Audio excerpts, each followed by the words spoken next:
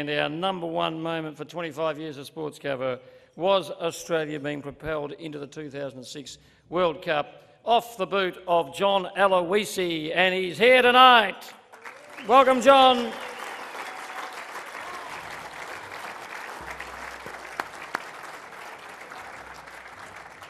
There you go.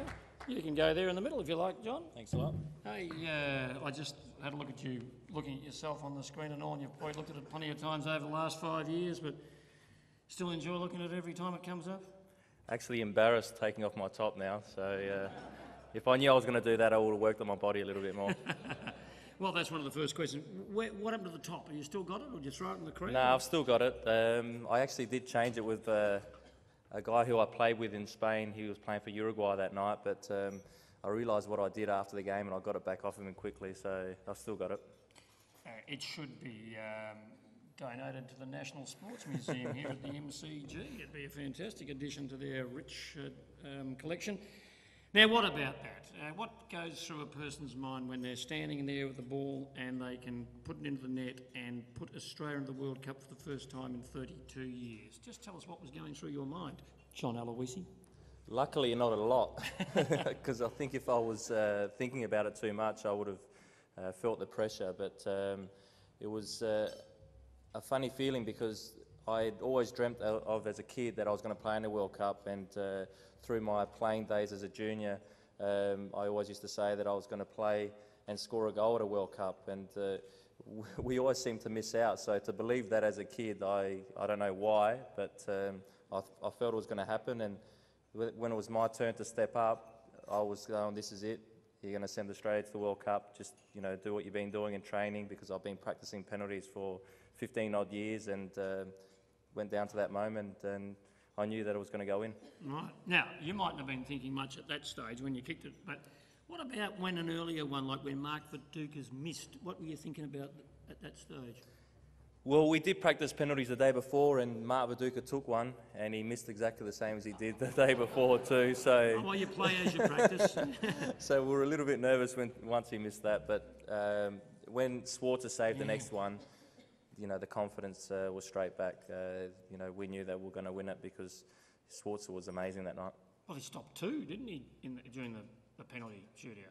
Yeah, well, I don't think a lot of people know this, but just before the end of the game, because we practiced penalties, like I said, the day before, Schwarzer was practicing with Kalatz, our second choice keeper, and he was saving more Kalatz. So Hiddink was thinking about putting Kalatz in, and he warmed him up, but Emerton ended up getting cramp 5 minutes to go, so he had to change him, and that was our last sub.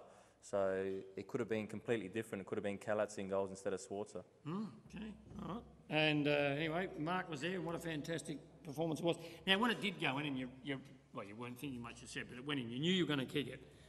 That was obviously just entirely instinctive, spontaneous reaction when you just took off and ripped the shirt off and all that sort of stuff. You didn't think about going and embracing your teammates, you just gave them the flick and off you went. No, where we ended up running to was where our families were. We knew exactly where our families were sitting, so that's why the 200-metre run down the other side of the pitch. It wasn't that I was running away from my teammates. It was just to get there and celebrate with the families. The taking off the shirt, I think that was just years of that. I remember back here in '97 against Iran. I think if anyone watched that night, they'll remember the heartache.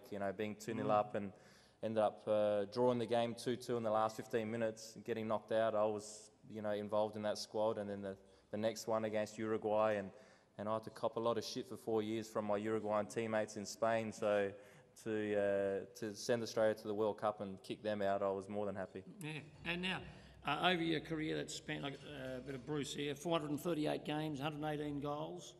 That's clearly the best, the most memorable. Is there any goal of your 118 any better than that? The goal against Japan at the World Cup was probably just as good for me because it was at the World Cup and it was in open play, so no one can ever say that I'm just the penalty king. They can say I can also score goals. And the World Cup. So you've qualified, you've got there and stuff, so then that's the relief of qualifying. Just tell us about the build-up and then playing in the World Cup. Well, that was the highlight of my career, was the whole month of the World Cup. you know, the lead up to it, we trained in Holland, and you know, it was just something that you'd been dreaming about, getting prepared for a World Cup game, and you know, our focus was on the Japan game. And then I remember leading up to that week, we ended up going to our hotel in Germany, and we had about 5,000 to 10,000 supporters, Australian supporters, watching our training session, and never experienced something like that before.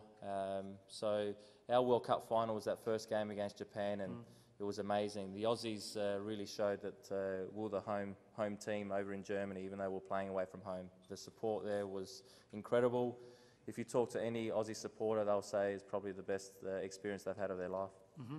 And now these days, you're coaching with Melbourne Heart. You've got a youth squad there? Yeah, got a youth team, also helping out with the first team as one of the assistants, and enjoying that. You know, I couldn't run anymore, so I had to find something else to do, and coaching's the next best thing.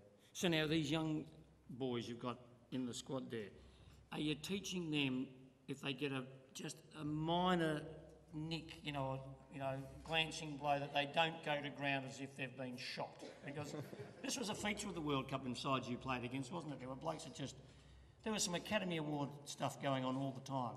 It is sad. It's not in our culture to do that, no. But you have to understand where some of these players are coming from. You know, the South Americans, they come from absolute slum, and to get out of where they're living, they'll do anything to win. And we experienced it against Uruguay because that's all they've got. And so they don't care if they get called a cheat, you know, or someone that dives, or, you know, they even... you know, will pinch you or do other things I won't repeat to you during a game.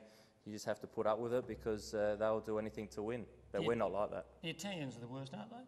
Worst at diving, yeah. But that's because they're good at theatre, or they're good actors, so that's probably why they're good divers. It's part of this tradition that's been going for years in theatre and in sport. Yeah. So now you've got the young kids looking over here. Yep. After any involved with the Australian team anymore? No involvement at all. I'll follow them as a keen supporter, and hopefully get to next World Cup and watch them play. All right. How are we going on the sort of world scene? Well, good. We've since last World Cup, we've had a change of coach. In the Asian Cup, we ended up finishing second. Japan ended up winning. And then we've had some good friendly games. We beat Germany over in Germany after the 4-0 thrashing at last World Cup. I think it was important to get that out of the way, and now hopefully we'll qualify again and do even better next time.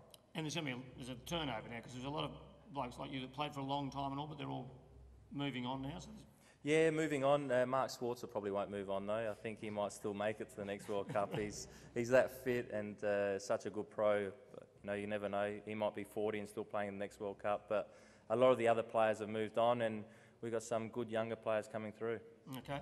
Well, you've been, from our committee, been voted as participating in the #1 sporting moment of the last 25 years, the time that Sportscover's been in action.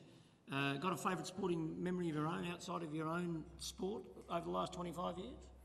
Look, I have to say, all those moments there, I remember watching most of them.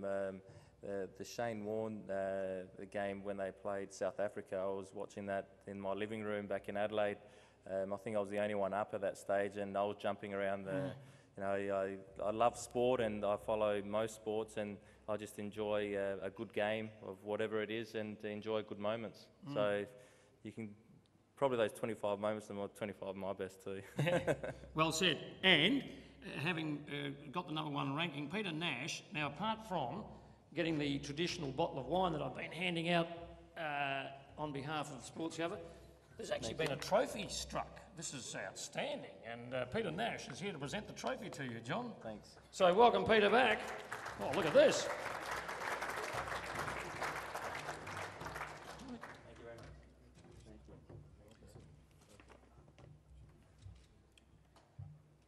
Got the Sportscover sign in the background there, Sparksy, have you?